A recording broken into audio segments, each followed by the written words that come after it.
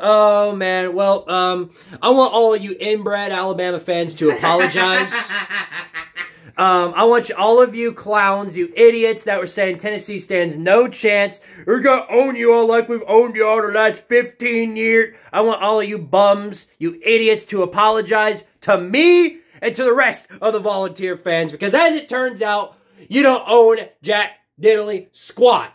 I thought all that inbreeding that they do would make them better players, but it looks like they're not doing very well this time around with Tennessee. Clearly not. Yep, Tennessee leads over Alabama 20-6. There's still a whole other half to go, so I'm not going to talk trash about Bama just yet. Tennessee, though, has been doing basically everything I'd want them to and more. Joe Milton, he must have heard what I said about him last week, saying he's not the guy, because he is balling out today. Just making really, really good plays. He's had his few overthrows, but that comes with Joe Milton. Everything else that you could want from him is coming, and you know, it's working out really well. Joe Milton is not, he's not running out of bounds when he could tank a man. He's actually going through people, bringing in that shoulder and just bodying these Alabama defenders. He's making big plays, throwing down the field, making big scores happen. Pretty much everything you could want from him, he's achieving that. He is, to say the least, from our expectations of Joe Milton going into this game,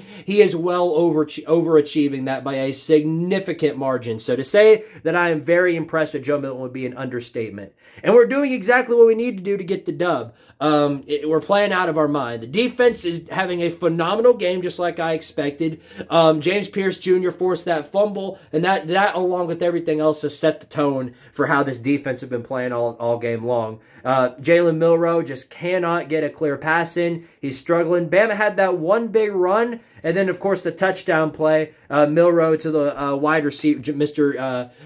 Woman beater, Jermaine Burton.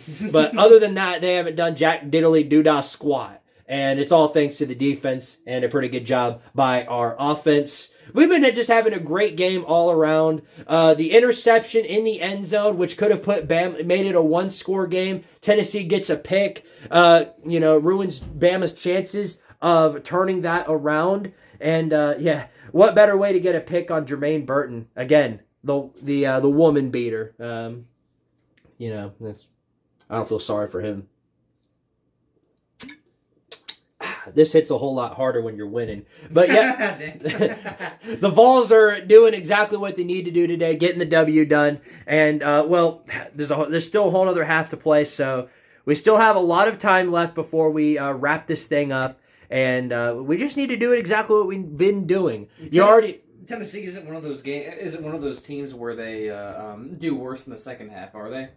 Not exactly, but you have to remember who we're playing here. Nick Saban.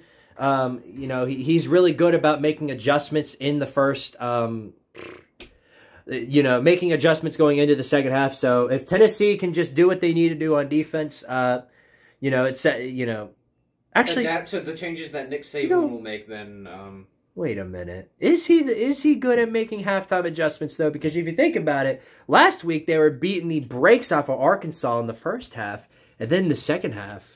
Arkansas climbs all the way back and makes it a 3-point game to end out the game. If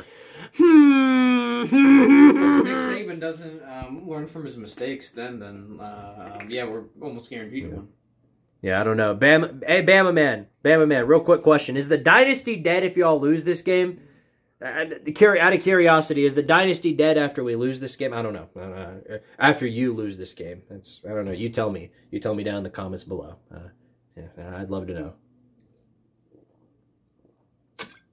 By the way, we're live, so jump on in and let me know about it. Well, you can't let me know about it because we're winning by two scores. But you can come in and tell me how sorry you are that you ever doubted the Tennessee Vols, and you can also tell you know what? I'll just save it. I'll just save it for the end of the game. Why don't we do that? So I will. I'll check in with you guys later, and power to the Vols. That's for damn sure.